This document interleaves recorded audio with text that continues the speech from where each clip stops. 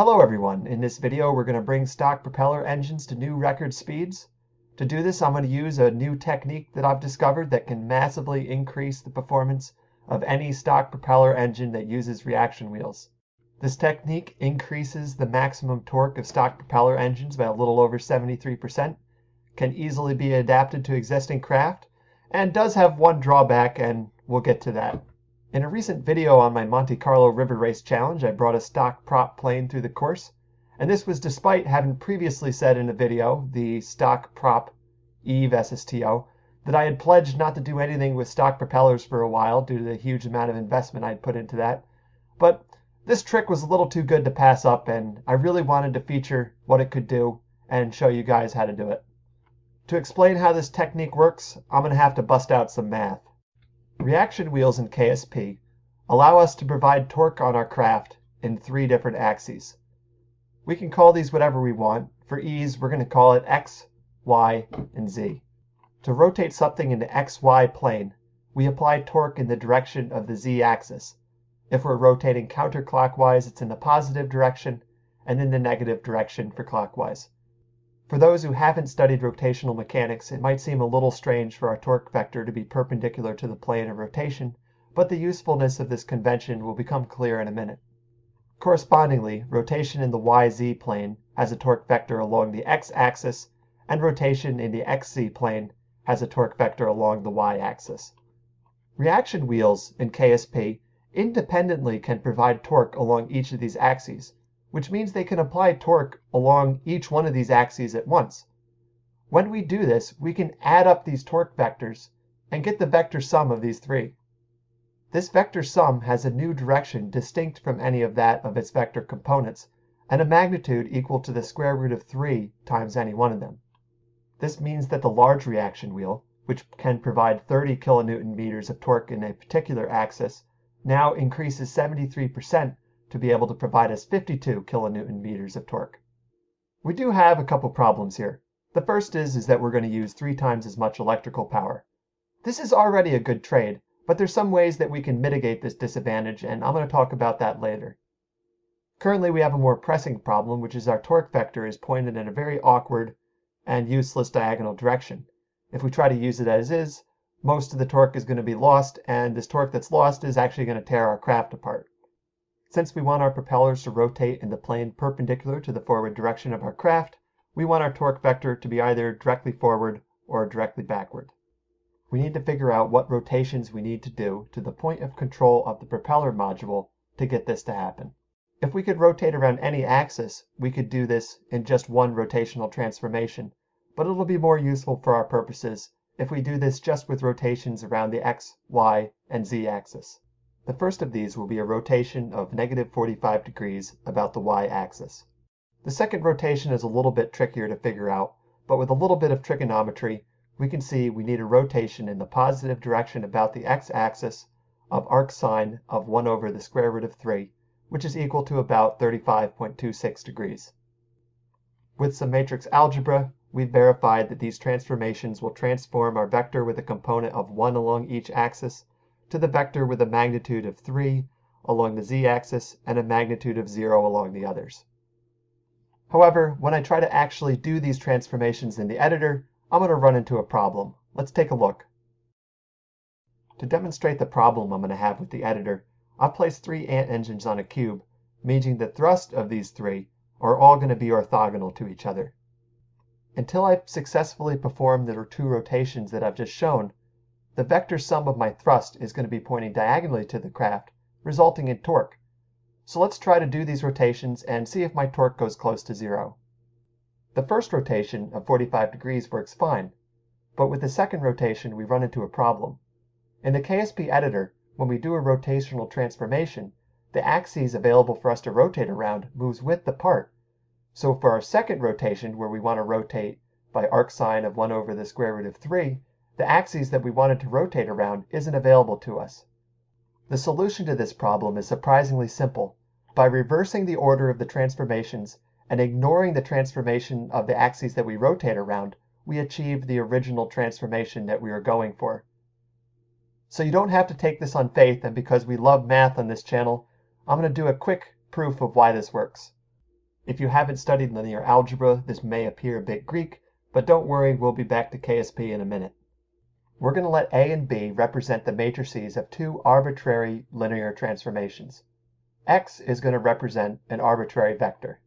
In the first case, where our axes stayed the same, we took our vector, first transformed it with one linear transformation, then with another linear transformation, and the result was a transformed vector.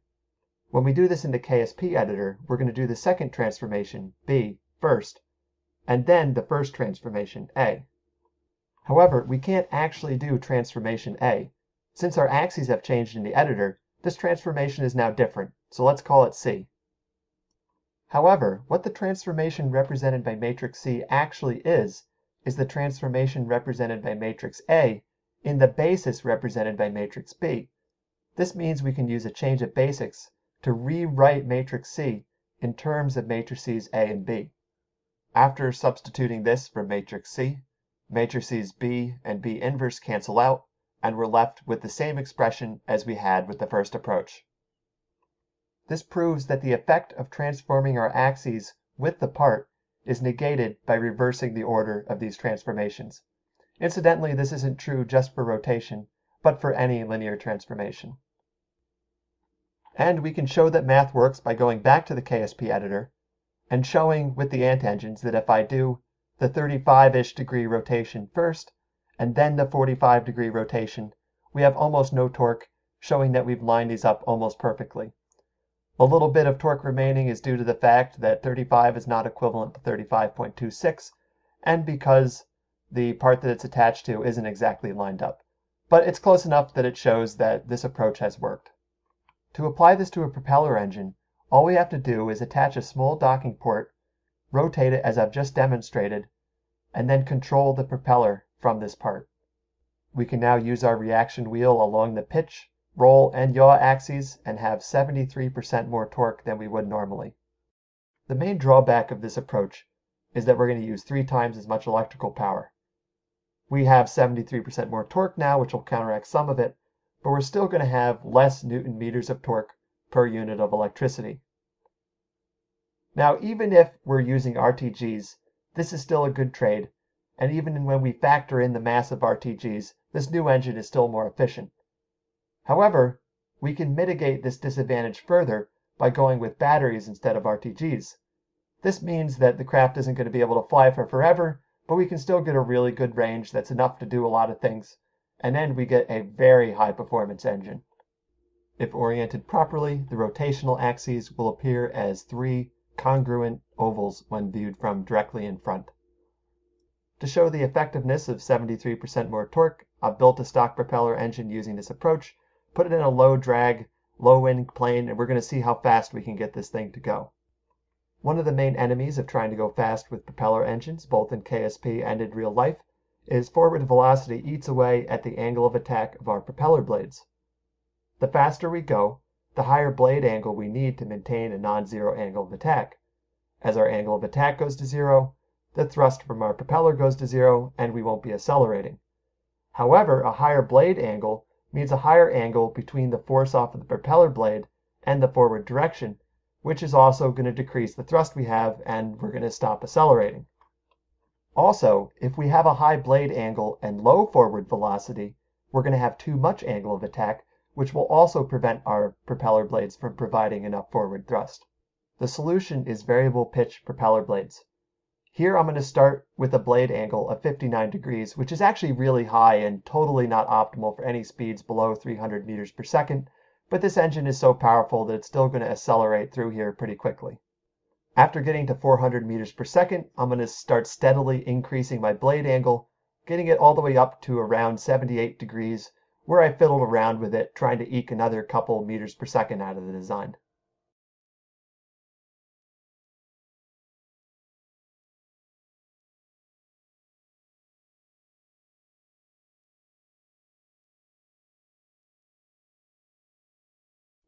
This got me all the way up to 1,053 meters per second, which is a lot more than I expected and well over Mach 3.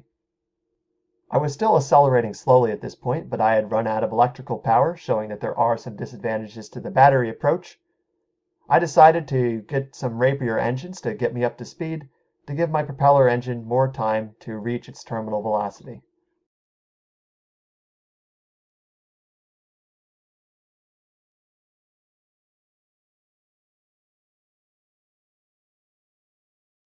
This got me up to 1,080 meters per second or 1,078 meters per second, depending on how strict you are about level flight. And I think this probably could be optimized a bit by trying different altitudes and slight differences in design, but I'm satisfied with this for now, and if I find some time, I might try to eke some more meters per second out of this. To close off this video, I'm going to take a plane powered by this engine through my Monte Karlo River race course. I'll include a link to the river course in the description, as well as to a recent video where I took a very similar plane through this course. In that video, my plane had way too much wing area, resulting in excessive drag, and I also didn't bother with changing the propeller pitch during the run. In this run, I'm going to start with a blade angle of 59 degrees, and then during a high speed section of the craft, I'm going to change that to 61 degrees. This might not sound like a big difference, but at this extremely high blade angle it is, and that's going to allow me to reach about another 40 meters per second. This run is going to take about 8 minutes, and I do think in this case that it ruins the feel of it to speed it up, so I'm going to let it play out in real time for those who want to see it. For everyone else, thank you very much for watching this video. Please like and subscribe if you want to see more, and I'll see you in the next one.